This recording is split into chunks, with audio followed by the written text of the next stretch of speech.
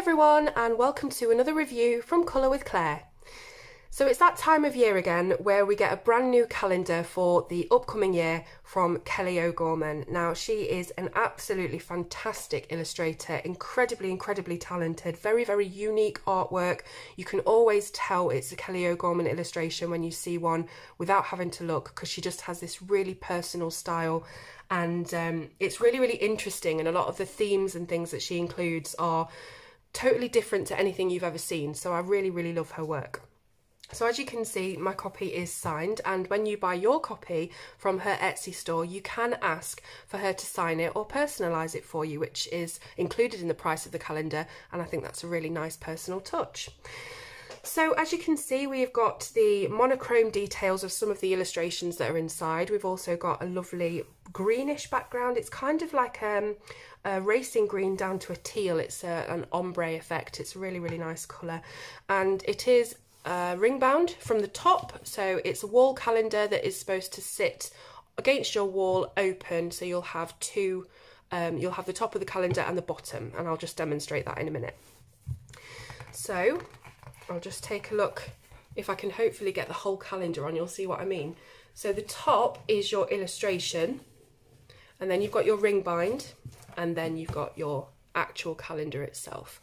So I'm going to show you first of all the layout of the calendar, because you'll want to see you know, how much room you've got to put your appointments and things like that, and then I'll just be showing you all of the individual illustrations. So this is January, but every single month is laid out exactly the same. You've got really large squares to write your appointments and your diary dates in, which I really appreciate. I've had some wall calendars in the past that had teeny tiny spaces, and it just really does not make sense, especially when you've got a big family like me and there's always something or another going off with everybody, sometimes 2 or 3 things on the same day. You really need that space, and that's what Kelly's provided. So it starts from a Monday, which is, I believe, the norm for the UK. I think in America you start your week on Sunday, but I have been caught out by that before when I had a US calendar. I ended up going to an appointment on completely the wrong day because I assumed this side was Monday. Anyhow, starts on a Monday, and again, just really big spaces. You've also got some of the holidays of the world put into the dates. They're just put in a grey font, so it's not going to overtake the calendar. You could write over them if you wanted, I guess, but it is nice just to have a few common dates put in there, and that's for the whole world. So we've got Burns Night for Scotland, Martin Luther King Day in the US, Australia Day, and you know, several others. Then at the bottom, you'll see that there is a little section for notes, which again is really handy. I had Kelly's calendar last year, and that also included the same kind of thing at the bottom with the notes, and I found it was really handy, especially at the end of the year when you've got appointments to put down for January, but obviously you don't have January in that calendar, so you can just put them all down here.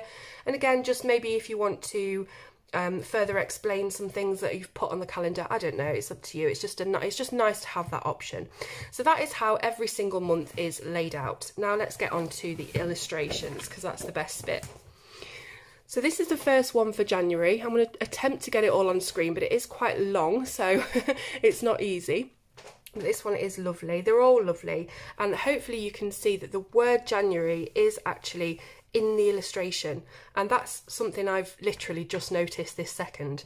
It's really sort of entwined in the illustration. So we've got what looks like a raven and a wolf, and this could be some sort of fairy. She doesn't have wings, or it could just be a woodland lady, I don't know, but she's absolutely gorgeous. I love the antler sort of head thing that she's got on, and again at the bottom there's so many different details in Kelly's work. It really does take a few good looks before you see things. So we've got a snail at the bottom, and we've got a couple of little, look like goblins or some sort of odd creature. We've got a cat, and also another one of those details, the tree here actually has an eye and a nose, and it's looking at what's going on. So oftentimes you'll actually be colouring Kelly's illustrations before you realise that there are certain elements on the page. It's kind of like a bit of a hide and seek. So next up is February's illustration. This one again, absolutely gorgeous. One of my favourite animals is the whale, actually the orca whale, but this kind of looks more like, I guess, I don't know, like a blue whale or a humpback whale or something. I don't really know my whales, but I do love whales. They do scare me slightly, I will admit, because they're absolutely massive, and just kind of thinking about something that is so big that a human can swim down its vein, it just kind of creeps me out a bit. But I do love whales, and I don't think you care about me loving whales, you just want to see this illustration. So we've got a love heart, obviously with it being February, it's Valentine's Day, so that's nice to tie in there. And then at the bottom you can see the word love has been just sort of roped in with different bits of the illustration. So you've got the L coming down from the frame, you've got the O of the mouse's tail, we've got the V, which looks like a net that this other mouse is holding, tiny net trying to catch this whale, and then the E is the other mouse's tail. So yeah, just so original, and I just love it. Next up is March. So again, we've got the word of the we've got the month written inside the illustration, and this has got a hare, obviously March hare. And again, we've got that lovely lady from the first illustration. I'm guessing it's her. She looks kind of the same, but it could be different. You could just totally up to you how you colour it, of course. Yeah, so it's really simple, this one, to be honest. It is just that kind of springtime feel, very fresh. Lots of little bouquets of flowers, and obviously that giant hare.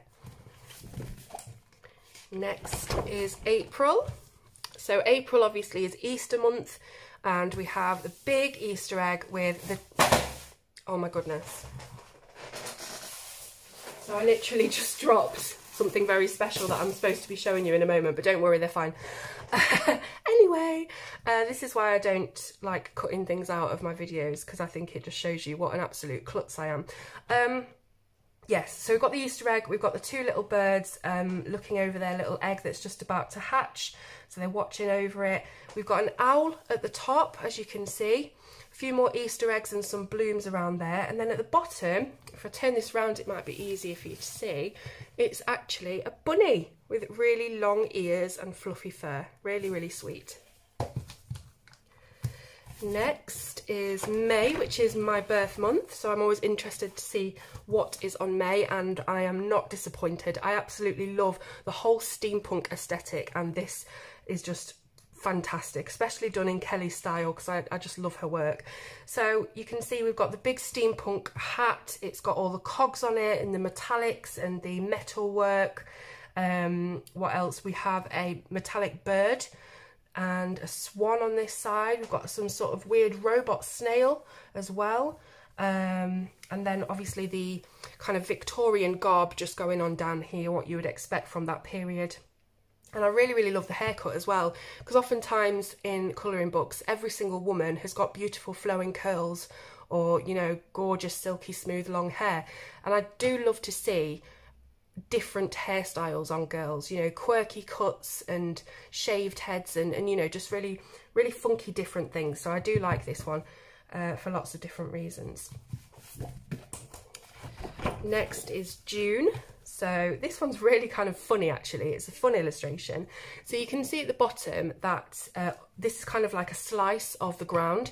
So you can see underneath that we have these little goblin kind of creatures underground, and they're all kind of different. So one looks almost like a fly, another is a snail, then we've got the kind of goblin, I don't know what they are, they're just some amalgamation of creatures, I guess, goblin fairies or something, but they do look very mischievous, and this one here is pointing towards her lips as if to say be quiet, and you can see that the human is reaching for some of the fruit that they have placed on top of this tree trunk, and I don't really know what's going to happen, but I can imagine it's some sort of trap, so I can see all of this kind of falling through, or, you know, I don't know, something funny happening anyway, but it's just kind of fun. It's a fun illustration. This is July's illustration, and you will have already seen this because Kelly sent me a copy to colour not too long ago. I finished it and put it up on my social medias, so if you follow me you will have seen it fully coloured, and I'll put it up on the screen for you to see that now. So this is so exciting. Kelly sent me the illustration because she's appearing on TV on Monday the 16th of December, which is next Monday. and she's taking her calendar onto the shopping channel Create and Craft. And she asked me to colour this page because she is taking a few people's coloured pages onto the programme with her to display and show what the calendar looks like when it's coloured. So I feel like over the moon that I'm going to be seeing one of my coloured pieces on TV. I can't really get my head around it. Really, really excited. So I've already set it to record. If you're in the UK, you can find it on the following channels. It's going to be 3 p.m. UK time on Monday. If you are overseas in the US, there is also some US channels you can find it on, but you can also watch it online. So you can get it on your catch-up service online, and I'll put all of that on the screen.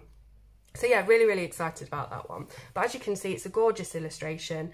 It really stood out to me. I just love all of the underwater elements and the sort of regality of it, the royalty of it. I really love it. So next is August. Now for August, it's kind of almost a little bit like an autumnal illustration, but I guess you could brighten it up and make it more summery. I guess it's just going into that period of time at the end of August when you're moving on to the autumn months. But I really, really love it because it's got a slightly gothic twist to it. As you know, I love all that. So you've got that scary sort of baby bird that's fell out of the nest creature here. Again, a couple of different animals with multiple eyes, and at the bottom some really scary, creepy looking things just poking out of the foliage, especially down here. It's only got eyes and fingers. And then the trees at the side as well also have faces, and yeah, it's just a delightfully kind of spooky, creepy feeling illustration, I guess. But you know, it doesn't have to be. I suppose you could make these kind of cheeky and more light-hearted. I just immediately go for the macabre option. Next is September. So again, we've got the word written at the bottom. Really love how she's done this one because it's all little different mushrooms and fungus or fungi growing from the letters. The letters are growing from them, so it really fits in with the illustration. Again, it looks really autumnal. You've got those trees back from the previous illustration, and again, it's just all about the fungi and the nature, and it just really reminds me of going on woodland walks and just smelling in the wet leaf smell, and often going on trips with school. It kind of reminds me of, because we live in Nottingham, so Sherwood Forest, Robin Hood, we often used to go on trips to Sherwood Forest, and that kind of, I don't know, it just gives me that kind of vibe. So that's September. Now for October, we really are getting into these scary kind of illustrations. This is obviously a skull, but it's made up of all kinds of different things that you have to really look for, as most of Kelly's illustrations are. So we've got two witches forming the eye sockets here and the scary tree in the centre. We have some creepy kind of zombie Frankenstein arms reaching up from the bottom here, the bottom jaw. We've got pumpkins at the bottom, and then all the way at the top of the skull, we've got the cat, we've got another weird creature, we've got the moon, we've got a ghost, another ghost this side, bats, and just all sorts of things going on. Probably some things I've missed as well. November is this, I believe, a fawn or something like that. I think that's what they call these creatures, a fawn. And yeah, just again, beautiful, beautiful illustrations. These could be in, you know, some sort of art gallery, couldn't they? Just absolutely stunning. Couple of squirrels, the fawn, and the best bit about this for me is the fawn's antlers, because they are absolutely just wrapped in these beautiful tiny little flowers. And we've got birds sat atop of them. We've got some ferns as well and some more wildflowers. Just really, really like the focal point of this is those horns. I've just realised they're completely off the page. So there you go. Beautiful, beautiful antlers. And I really like the fact that she seems to be wearing a fuzzy jumper as well, because I'm sure even animal-human hybrids get cold. For the final illustration for December, we have a beautiful angel. And you can see it's kind of one of these angels that sits on top of the tree and has the huge boofy dress. But inside that dress is, again, loads of different characters. And this is really, really sweet, actually.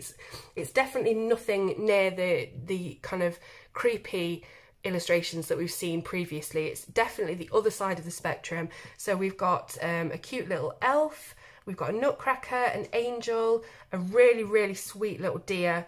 We've got a snowman that's ice skating with a little snowman, maybe his daughter, or I don't know, it's up to you how you want to do it, but it's gorgeous, gorgeous illustration. We've got baubles everywhere, so Christmassy. I can imagine this being just absolutely stunning when it's done, you know, doing some ice effects down here, having really shiny reds and greens and golds. Yeah, so that's the end of the calendar, but I think you can agree that it really, really is probably Kelly's best calendar yet. I really love it, and it's so inexpensive as well.